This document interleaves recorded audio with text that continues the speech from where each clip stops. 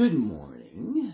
Good morning. If you should hear a little bell ringing, that's angels getting their wings. Also, the dog wants to go outside, and his timing was off today. So, we're going to begin with Savior Like a Shepherd Lead Us. It's number 711. And I picked it because of the third verse, the end of the third verse.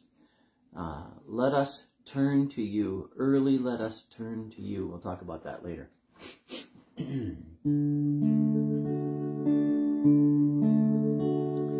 Savior, like a shepherd, lead us. Much we need your tender care. In your pleasant pastures feed us. For our use your fold prepare. Blessed Jesus, you have bought us, we are yours. Blessed Jesus, you have bought us, we are yours. We are yours in love, befriend us, be the guardian of our way. Keep your flock from sin, defend us, seek us when we go astray. Blessed Jesus, hear us children when we pray. Blessed Jesus, hear us children when we pray. You have promised to receive us, poor and sinful though we be. You have mercy to relieve us, grace to cleanse and power to free. Blessed Jesus, early let us turn to you. Blessed Jesus, early let us turn to you.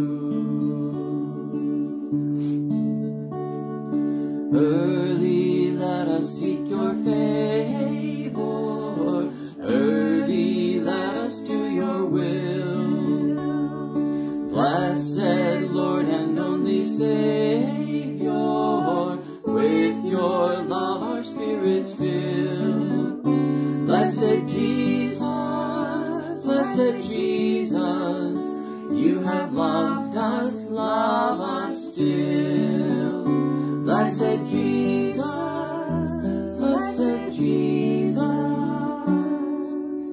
you have loved us, love us still.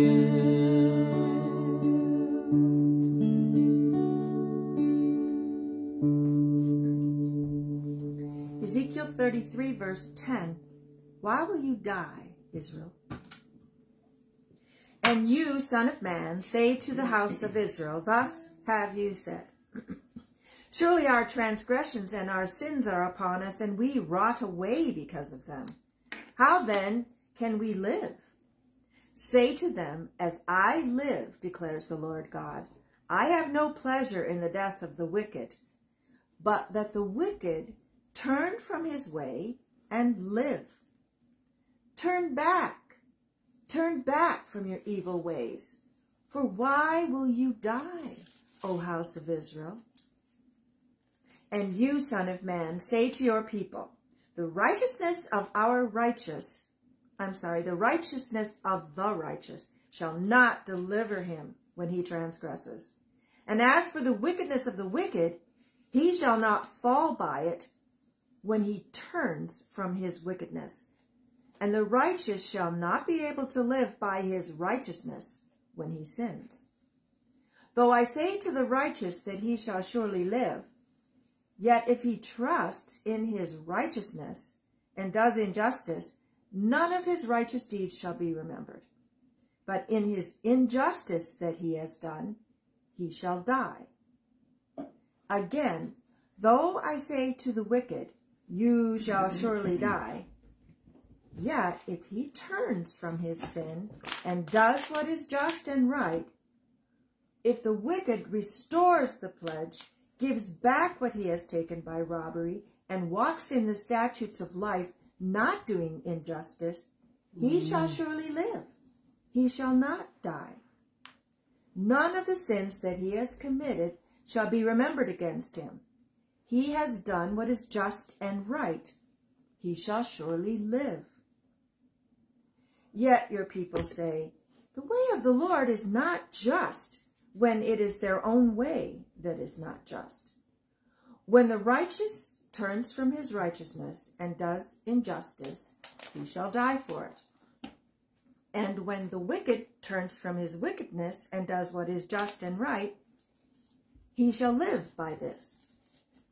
Yet you say, the way of the Lord is not just. O house of Israel, I will judge each of you according to his ways.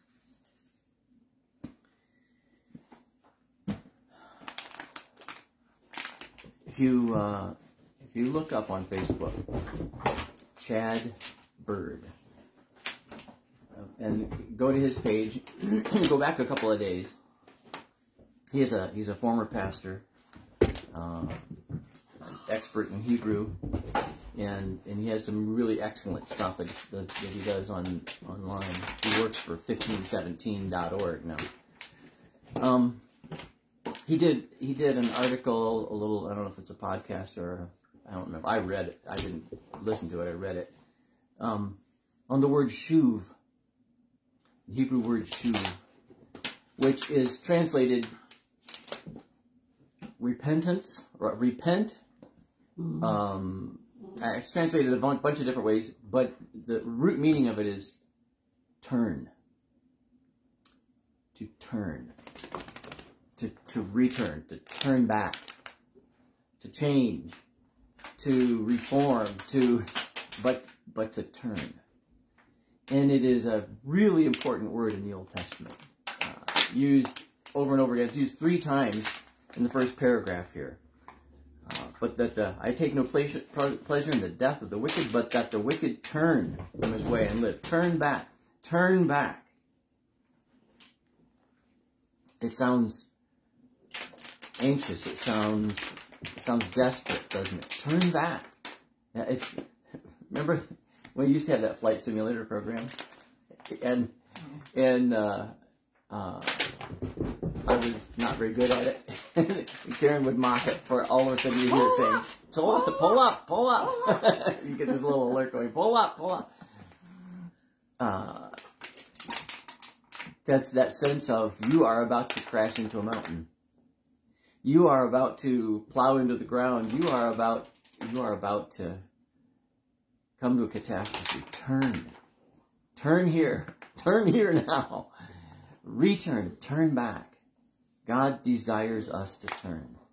So the Israelites had come to this idea, first, that they couldn't be forgiven, that they'd gone too far. And Ezekiel will address this at least once more in very dramatic fashion. But if a person is righteous and then they mess up, then they're lost. Right? If a person messes up, then they can never, even if they become righteous, then they can never, they're out of luck. And he says no. And they think God is unfair, that he's judging them too harshly. God only desires that they turn back to him. It isn't that they have to get everything right. It's that they turn to him. That in him they find their salvation. In him they find refuge. In him they find forgiveness. Turn, he says. Some of the Psalms reflect this same spirit. David, in Psalm 32, particularly, when I kept silent, my bones wasted away through my groaning all day long. Day and night your hand was heavy upon me. My strength was dried up as by the heat of summer. I acknowledged my sin to you. I did not cover up my iniquity. I said, I will confess my transgressions to the Lord, and you forgave the iniquity of my sin. I've always loved the order of that. Then he says, I will confess my transgressions to the Lord. And before it's done, before he has time to do it, God forgave the iniquity of his sin. God washed away his guilt. As soon as his heart turned to the Lord, his guilt was gone. God says to these people that he's been beating up with the law for 33 chapters and pointing out to them, look what you did to this nation that I gave to you. And here's what's going to happen. And here you are in Babylon. But turn to me. Come home. This is the little voice that says to the prodigal son in a far country, well, in my father's house, the servants have more than enough to eat. I'll go back, even just as a servant. And the Father is waiting for him to turn. He is always waiting for you. If ever you have turned away, he is calling you to turn back and find his love, his mercy, his forgiveness, and be washed clean. This is a wonderful word after all of the grief so far in Ezekiel. This is a turning point in God's word. Heavenly Father, let today be a turning point once again in our lives. Every day, Lord, let there be a turning point as we see once again the glory of your gospel, the wonderful news, the good news of your love for us, and how you have fulfilled at great effort over centuries and millennia, that you worked all things to bring about the miracle of your incarnation, your Son taking upon himself our flesh and our sin and going to the cross for us. O Father, forgive us our sin. Turn our hearts always to you.